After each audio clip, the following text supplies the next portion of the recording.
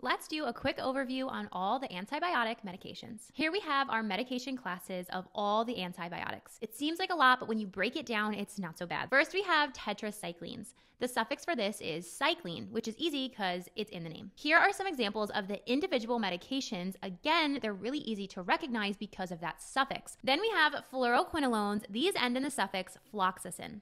Again, fluoroquinolones, think floxacin, they sound very similar. Here are the individual names for fluoroquinolones. Instead of remembering each individual drug, just remember fluoroquinolones end in the suffix floxacin. Now for sulfonamides. This one is super easy. The prefix is Sulf. Here are some examples of this prefix in the individual medications. Now for Cephalosporins. Again, super easy. The prefix is Ceph, sometimes spelled C-E-F, sometimes spelled C-E-P-H. There are many individual drugs under this medication class, but don't panic. That's what the suffix is there for. Then we have penicillins. Easy peasy. The suffix is cillin. As you can see, the individual drug names all have that cillin, so you can easily recognize these are penicillin antibiotics. And lastly, we have aminoglycosides and macrolides. These end in the suffix mycin. Now, it's important to note 3 antibiotic med classes have very similar suffixes.